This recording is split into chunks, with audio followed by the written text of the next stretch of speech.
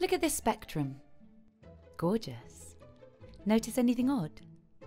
All the colours you could possibly imagine. Except, where's magenta? It's not there.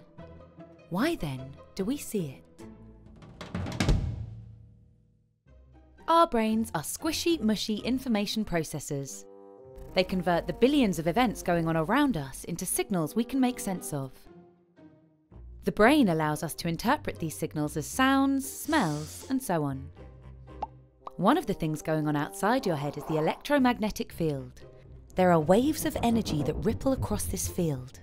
The frequency of these waves determines a range of effects. Some can reheat your soup, and others show your bones. The best ones broadcast the breakfast show.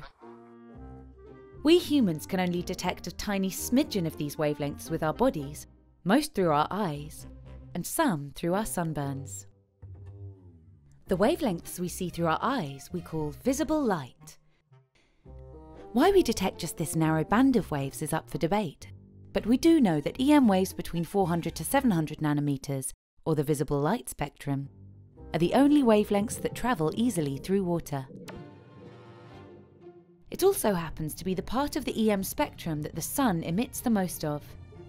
Given our early ancestors lived in the sea and were illuminated by the sun, it makes sense that we would evolve to detect the most common and useful wavelengths in the EM spectrum.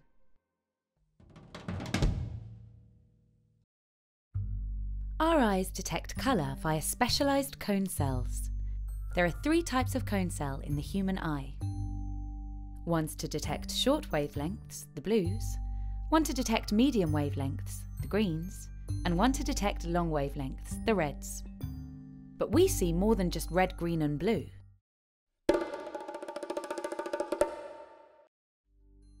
The cone cells in your eyes overlap in the wavelengths they detect.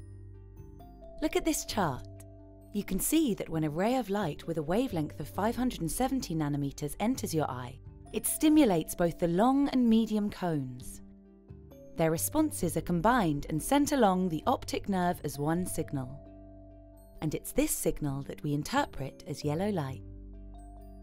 An odd quirk of this system is that when 2 beams of light at the exact same ratio enter the eye, the signal that is sent off to the brain is the same. These 2 combined light rays also cause us to see yellow. The screen that you are watching this on takes advantage of the way our brain perceives colour. If you look closely, you can see that screens are composed of small clusters of just red, green and blue lights, yet your display can produce the whole spectrum. Every colour that we perceive can be generated via this dual route, a single wavelength of light or a combination of wavelengths that stimulate our cones in the same manner. Except one. Magenta. There is no wavelength of light for magenta. Instead, we perceive it only when the S cones and L cones pick up a signal from pure red and blue light. Our brains literally make up magenta. Why? We don't know. It's probably quite useful though. Given that much of our early primate ancestors were in green forests, magenta fruits and flowers would have had the highest contrast against a green background, making it easy for our ancestors to find a tasty snack. Our brain does all kinds of these bizarre cognitive leaps all the time.